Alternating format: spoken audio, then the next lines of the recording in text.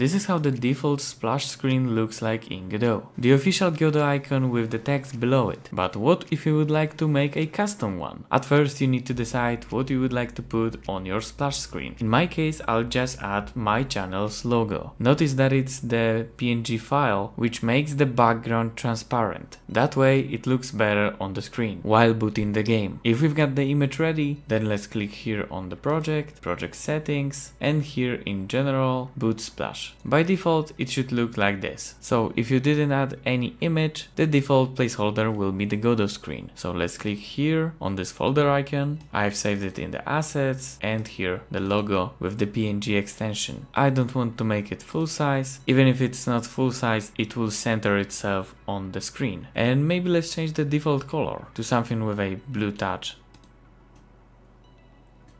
Okay, great. To see the results, we need to close this window and click here, run the project.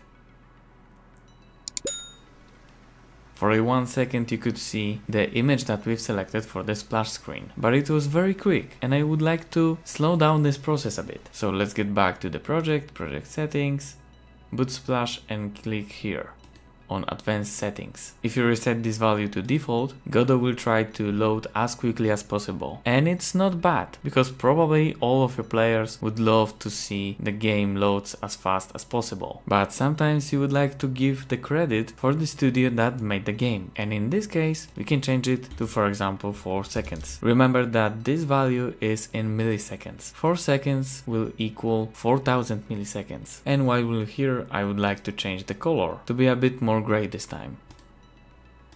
Let's close it and run again.